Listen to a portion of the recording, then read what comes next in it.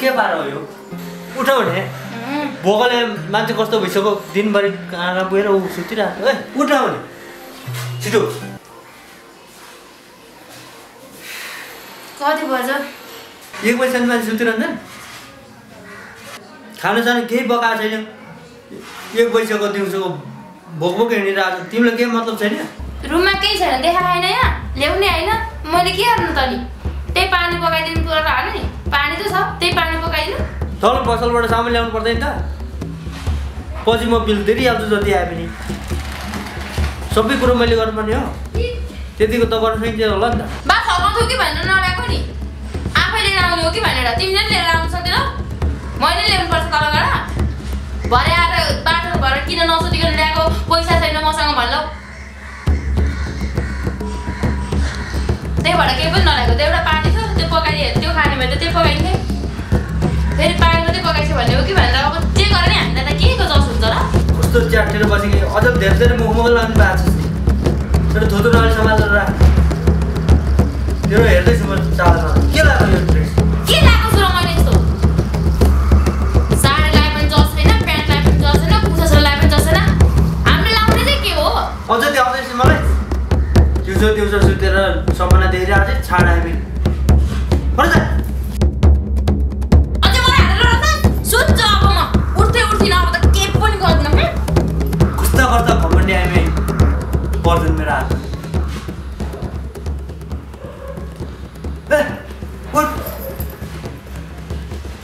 सुत्या छ अझै निद्रा पुगेर भने फेरि सुतिरहेको लाग्छ मैले त हुनु पर्यो नि बुढो आएको छ केही मतलब सुत्तिन्छ अरे उठ भने अझै उठ्दिनँ त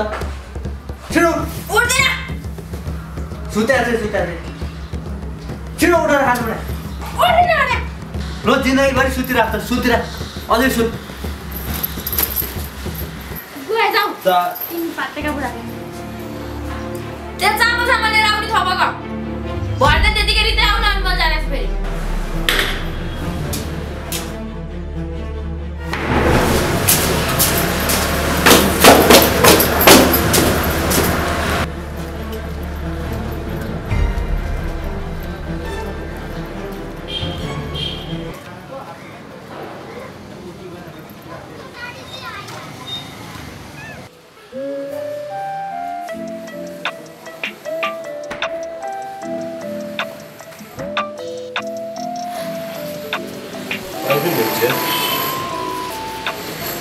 मान्छे त हेऱ्यो भने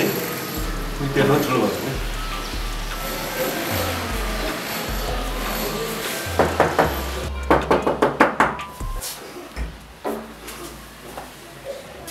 तपाईँले के छ ठिकै छ भाइ देख्दैन कता भाइ के छ बाहिर गएछन् के पाराले बस्यो बहिनीहरू केही छैन यस्तो के हो अनि के यति राम्ररी मान्छे पनि के सुगमबासी पार्दै बसिरहने कपाल के रहेछ भूतले जस्तो कपाल यस्तो बनाएर यस्तो राम्रो मान्छे नजान्नु न के भन्दा पनि भएको त भन्नु न 2-3 महिना भइसक्यो भाग दिनु पर्दैन बहिनी दिन्छन् होला नि काम गर्न गएछन् 2-3 महिना भइसक्यो दिने कोही गर्दैन केही ल्याउ भनौँ भने काम गर्न जाँदैछु पैसा हुँदैछ भन्छन् अब के भन्नु सधैँ यस्तो सुगमबासी पार्ले बसेर भएन नि नानी बरु तिम्रो बुढालाई म विदेश पठाइदिन्छु बरु बुढासँग सल्लाह गर होइन पासपोर्ट देऊ मलाई अब मैले धेरै मान्छेलाई विदेश पठाएको छ तिमीलाई पनि थाहा छ है बरु राम्रो ठाउँमा विदेश पठाइदिन्छु बरु घर सल्लाह गर्नु के भन्छ तिमी नानी अब मैले जाऊ भने उनी मान्दैन नेपालमै के गर्छु भन्छ नि त नेपालमा के छ र काम भने नेपालमा कति 8,000 12,000 15,000 हुन्छ कोठा भाडा तिर्नु पऱ्यो खानु पऱ्यो बालको चाहिँ केटीकेटी पाल्नु पुग्दैन त्यो राम्रो आयो भने म पठाइदिन्छु कि विदेश तिम्रो बुढालाई घर सल्लाह गर्नु भनेको त मान्दैनन् त्यही पनि म प्रयास गर्छु के गर्नुपर्छ त केही गर्नु पर्दैन तिम्रो बुढाको पासपोर्ट ल्याएर दिउ न बाइक म समाइहाल्छु नि पठाउन त ट्राई गरेकी छु मैले तर ऊ गएपछि त म एक्लै हुन्छु म छैन र यहाँ घरबेटी छैन र कि मैले भने मतलब घरबेटी छैन र हेर न तिम्रो बुढा मात्रै विदेश गयो र दुनियाँको बुढा विदेश गइरहेछन् विदेश जानेहरूले के गरेर खाइरहेछन् त किन चिन्ता मान्छ तिमी चिन्ता मान्नु पर्दैन त्यसको लागि म छु उहाँलाई सम्झाउने प्रयास गर्छु म घर सल्लाह गरेर हजुरलाई खबर गर्छु नि त ठिकै छ नानी होइन सल्लाह गर यस्तो म आउँदैन हेर है राम्रो कम्पनीबाट अफर आइरहेको छ अहिले होइन त्यहाँ गयो भने पछि तिमीलाई भविष्यको लागि पछि राम्रो हुन्छ कि त्यही भएर चाहिँ तिमीलाई मैले भने एउटा घरबेटीको नाताले होइन अब के भन्छ तिमीहरू घर सल्लाह गरेर अनि मलाई खबर गर्नु न है म त एउटा घरबेटीको नाताले भन्ने मात्रै हो तिमीलाई होइन यस्तो सुखमा चाहिँ पार्दै बसिरहेको छु भोलि केही कमाउँछौ जमाउँछौ राम्रोसँग आफ्नो बालबच्चालाई पछि भविष्य राम्रो हुन्छ भन्दै अब म मेन पावरमा पनि काम गरिरहेको मान्छे होइन अनि त्यही भएर मैले भन्दै तिम्रो दुःख दिनु बसेर हेरेर त्यो तिम्रो विचारहरू बुढाले सल्लाह गर के गर होइन भन त्यहाँबाट मलाई खबर गर हुँदैन हुन्छ ल नानी अहिले भाडा साराको चिन्ता नगर म छु होइन पछि विचार गरौँ है नानी अहिले म गएँ त राम्रोसँग बस्नु ल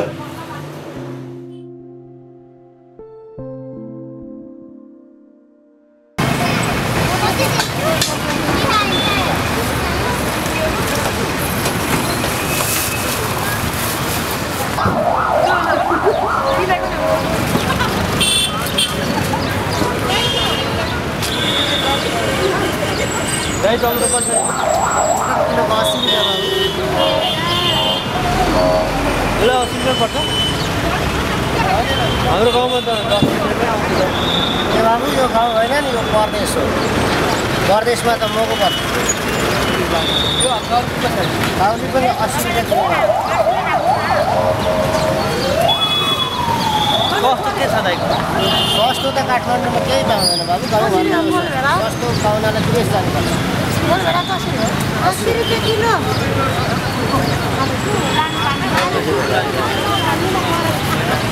बाबु के चाहिन्छ ल भन्नुहोस् काठमाडौँमा त सबै चिज महँगो पर्छ काठमाडौँमा बाँच्नलाई गाह्रो छ भान्डा कसरी हो भान्डा 100 रुपियाँ किलो लानै नसक्ने म त काट्नु त पर्दैन काठमाडौँमा त बस्नलाई गाह्रो छ बाँच्नलाई त अब विदेश जाने अनि पैसा कमाउने झ्याप्पा लाएर अनि त्यसपछि सजिलो तालले बाँच्ने घरकै कहाँ हो मेरो घर पनि पाहाडतिरै हो बाबु पाहाडको मान्छे आएर यसरी हामीले हाम्रो मको भन्नुहुन्छ तपाईँ मको भनेको होइन नि बाबु के भन्नु काठमाडौँमा चलेको रेटै यस्तै हो हाम्रो गाउँमा त सापडी नाम पनि चल्थ्यो अब काठमाडौँमा त सापडी चल्दैन त्यहाँ त लसुन हाल्दिनु नि सस्तो चिज केही छैन सस्तो चिज त केही छैन बाबु म त लागिरहेको हस् आउँदै गर्नु होला फेरि फेरि काठमाडौँमा सस्तो सामान खोज्छ अनि कहाँ पाउँछ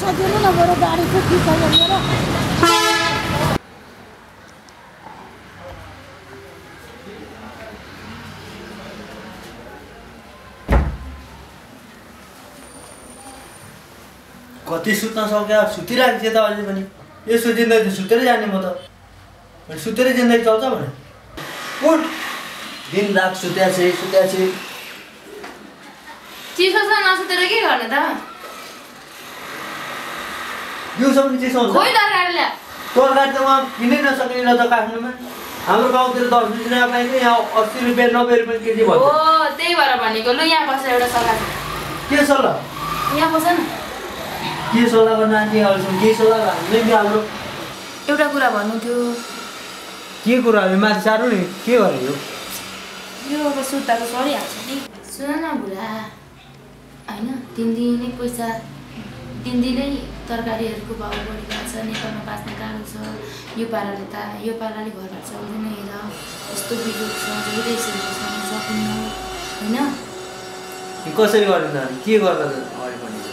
मैले राम्रो बारेमा सुनेको छु मेरो गाउँमा राम्रो काम आएको छ अरे घरबुढी दाइले भनेको होइन 3 विदेशै जानुपर्छ त पैसा कमाउनै यहाँ बसेर सकिँदैन अब यसरी दिनदिनै तरकारीको भाउ बढ्छ चामलको भाउ बढ्छ सबै थोकको भाउ बढ्छ अनि कसरी गर्नु दिनदिनै गरिब हुँदैछौँ हामी अब योभन्दा पनि धेरै गरिब हुँदैछौँ गरौँला नि त्यहीँ बसेर आधी बाबा जाउँ न त्यहाँ पुरा त्यो विदेशीको जाँदैन 5 झोला छ त्यसै गरेर म त भोक लागिरहेको छ म त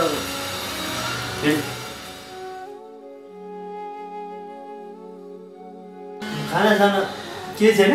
भोक लागिरहेको छ मलाई पानी भन्दा थाहा छ परामी त्यही छ मसलाको भाँडा पनि त्यही छ के खाने खै के खाने बुढा तिमीलाई पनि थाहा होला नि त मैले भनेको लिएर आऊ भनेर अब लिएर आउँदैनौ त मैले के हाल्नु तिमीसँग पैसा छैन छैन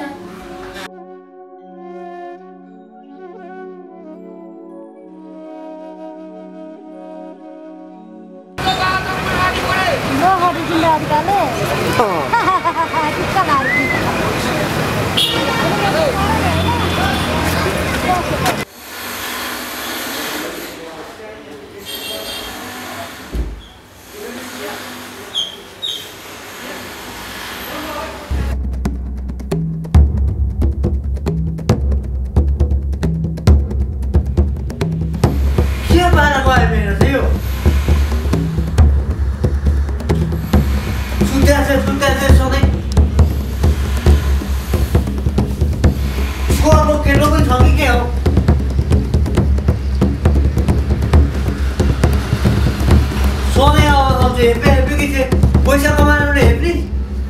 अझै सुत्या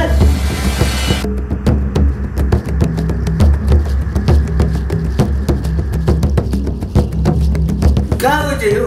हिजो सबभन्दा मलाई छोडेर आज घोटै छोडेर हिँड्ने चाहिँ कहाँ गयो ल भाइ भिसा झरेछ होइन भाइ चाहिँ अब विदेश जानु भयो ठिक छ सबै राम्रो रिपोर्ट छ मैले हेरिदिएको छु ल लिएर जानु पछि काम पनि फोन गर्नु है त मेडिकल रिपोर्ट चाहिँ कहिले हुन्छ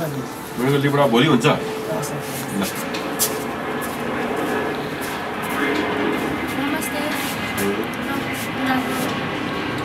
पासपोर्ट लिएर आएन नि नानी अब तिम्रो बुढालाई म चाँडै पठाउँछु चिन्ता मान्नु पर्दैन चाँडोभन्दा चाँडो गरिदिनु पर्यो पासपोर्ट त ल्याएर देऊ विदेश जाने भनेछौ बुढो विदेश पठाइदिनु कुरो गर्यो अनि पैसा चाहिँ छैन त छैन दाइ ए म हेरौँला नि त है हस्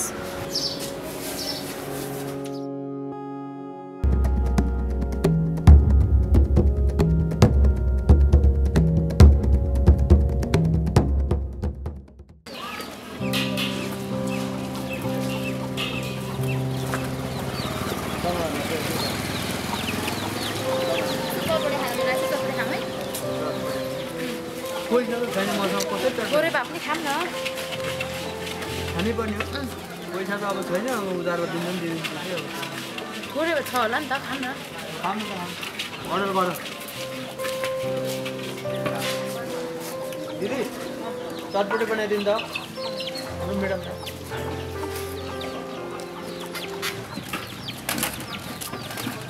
बस दिदी चटपटी दिनुहुन्छ एकदम मिठो पाएको दिदी पिरो हालेर होइन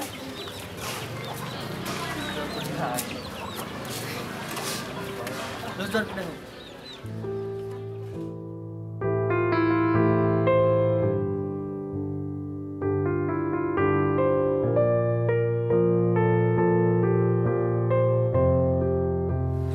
तिमीलाई चटपटी खुब मन पर्छ है धेरै मनपर्छ सानैदेखि चटपटी हारै जस्तो भयो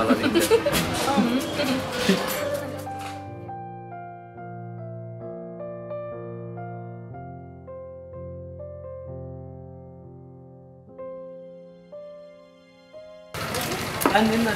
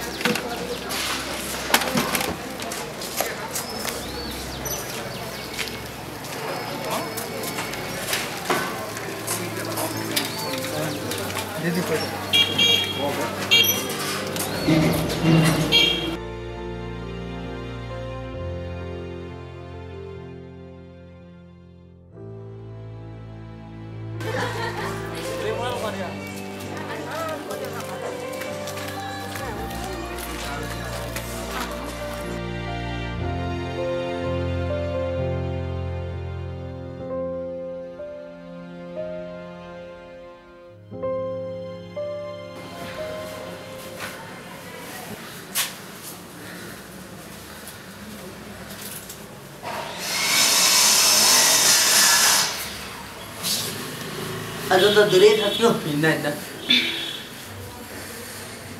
अनि यहाँ सुन न विदेश पठाउँछौ भनेको छौ पैसा हामीसँग छैन कसरी पठाउँछौ विदेश भने तिमी चिन्ता नगर न जान्छु चाहिँ भन न म्यानेज म गरिहाल्छु नि हामीसँग पैसा त छैन 1 रुपैयाँ पनि कसलाई दलाल पासवर्ड बुझाइसकेछु दलाल होइन के घरबेटी दाइ हो त्यस्तो कुरा नगर न छ्या दलाल पनि भन्ने हो घरबेटी दाइलाई खोइ मलाई त विशेष लागेको छैन बिहान बेलुकै हामीलाई खाना धोधो भइरहेछ कसरी म्यानेज गर्छौ मलाई चाहिँ थाहा छैन तिमी चिन्ता नगर न जानलाई रेडी गर म जसरी पनि पठाइहाल्छु नि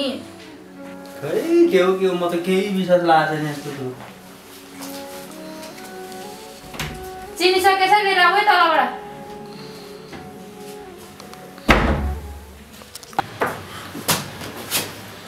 नानी पो भाइ छैन भन्नु न किन होला ए नानी बुढाको भिसा आएको थियो भिसा थियो कि भनेर भिसा हाल्यो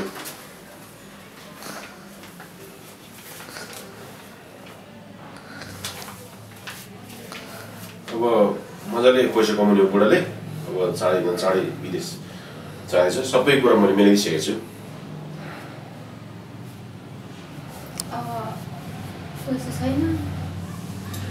पैसाको चिन्ता नमान न तिमी पनि यति राम्ररी छौ मनको कुरा बुझ नि तिमी कुरा बुझ न कुरा बुझिन तिमी यति राम्ररी छौ जस्तो लाटे छौ कि तिमी मान्छे यति राम्ररी छौ जस्तो हो कि तिमी यति राम्ररी मान्छे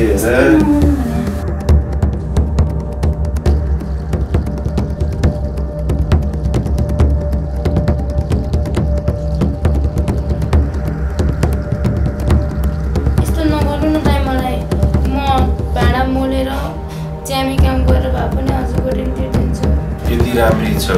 5-7 मिनट कुरो त हो नि भाडा माझेर चेमिकामा कहिले तिरिसक्छ र 5-7 मिनट कुरो त हो कुरो बुझ न लाटी यति राम्री छौ तिमी त्यति कुरो बुझ्दिन हो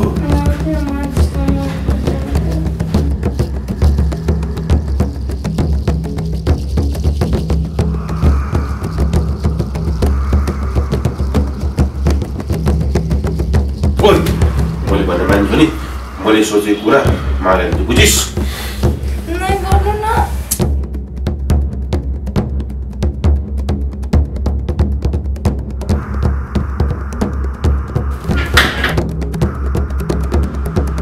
भाइको भिसा आएको मैले दिन आएको भिसा आएको छ भाइको चिन्ता मान्नु पर्दैन मैले यसो बुझाउनु खोजेँ मात्रै भिसा ल्याउँछ हेरी हुन्छ राम्रो ठाउँमा आएको आएछ पैसा राम्रो कमाउँछ सट्ट जाने रिसाउनु पर्दैन है भाइ चिन्ता मान्नु पर्दैन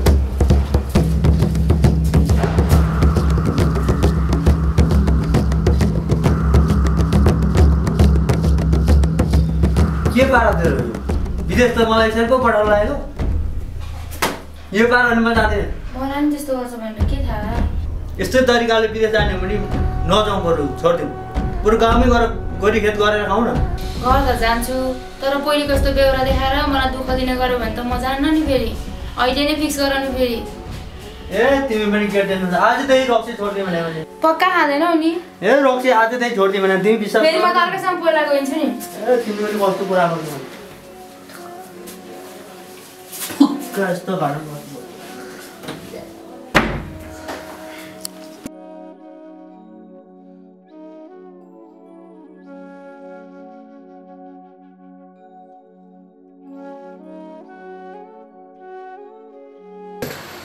ल म प्रयास गर्छु नि त अझै सुत्छ केहीको छैन त यहाँ त सुत्छु अब म उठ्थिन अब त के पनि गर्दिन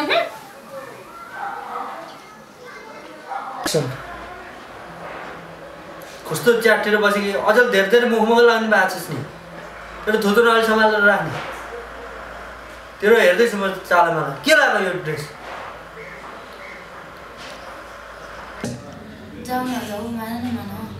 ए म विदेशी त जान्दैन बासो झोलामा चाहिँ त्यसै गरेर मलाई मतलब छैन त्यही छ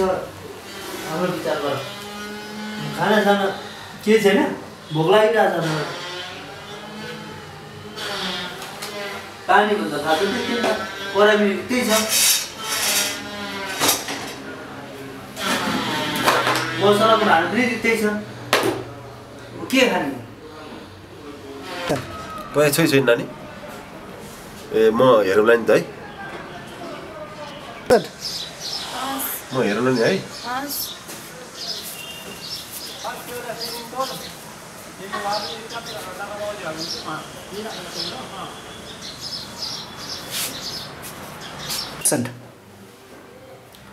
बुढी पैसा छैन मलाई त विदेश गएर जस्तो लागेको छैन है तिमी चिन्ता नगर न पैसा त भइहाल्छ नि म यताउता गर्छु नि काम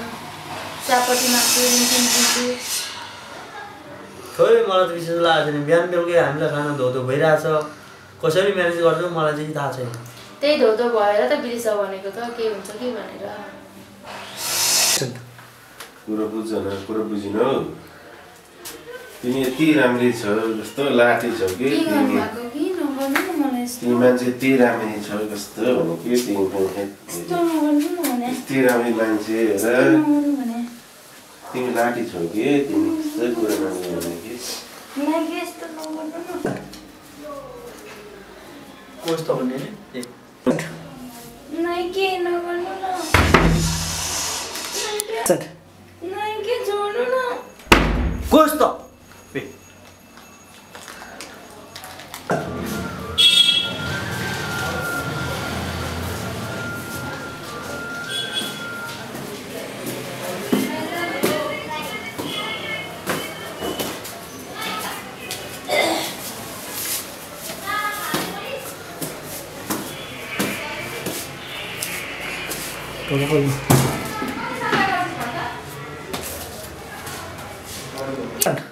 पक्का खाँदैनौ नि ए रक्सी आज त्यही छोडिदियो भने तिमी विश्वास फेरि म त अर्कैसँग पहिला गइन्छु नि ए तिमीले कस्तो कुरा गर्नु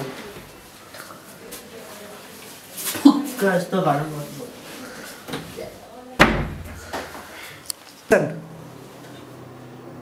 यस्तै तरिकाले विदेश जाने हो भने नजाउँ बरु छोडिदिउँ बरु गाउँमै गएर गोरी खेत गरेर खाऊ न हाम्रो छँदैछ जग्गा जति गरे पनि तिमी साथ दिन सक्छौ